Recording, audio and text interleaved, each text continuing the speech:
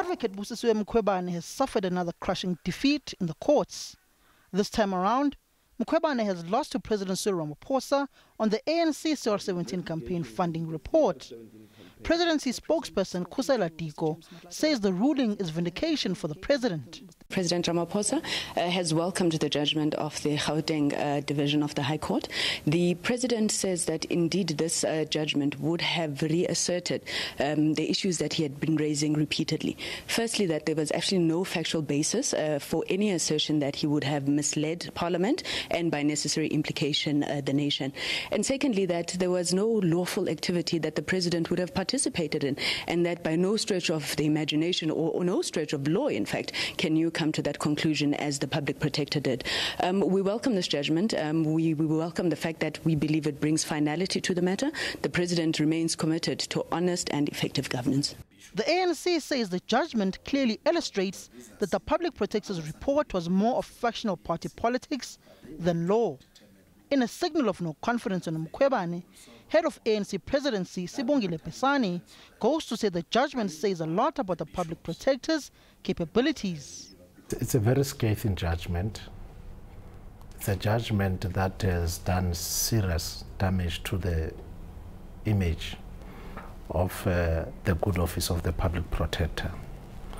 And because it's a judgment that indicates that there was lack of logical objectivity. So it's quite damaging on the side of the Public Protector, and clearly it's that finding also corroborates some of the suspicions that it was more about factional battles to tarnish the image of President Ramaphosa. The Democratic Alliance under Mmusi Maimane's leadership instigated the investigation into President Cyril Ramaphosa and the 500,000 rand donation from Gavin Watson. But now, the party says this judgment amplifies their case for the removal of Busisiwe Mkhwebane as the Public Protector. We don't feel that she's fit and proper to hold office.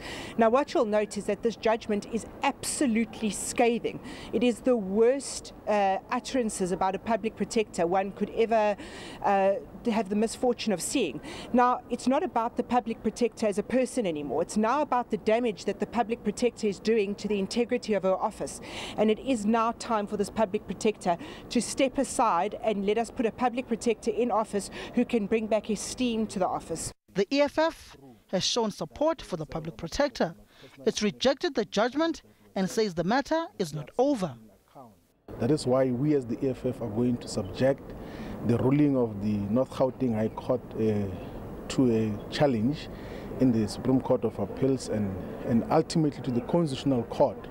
We're going to fight this until we get proper a ruling in terms of what has happened, because all of us know that Mr. Cyril Ramaphosa was benefiting personally. That is why he could directly utilize that money to give to even members of parliament of the economic freedom fighters. So he has personally benefited.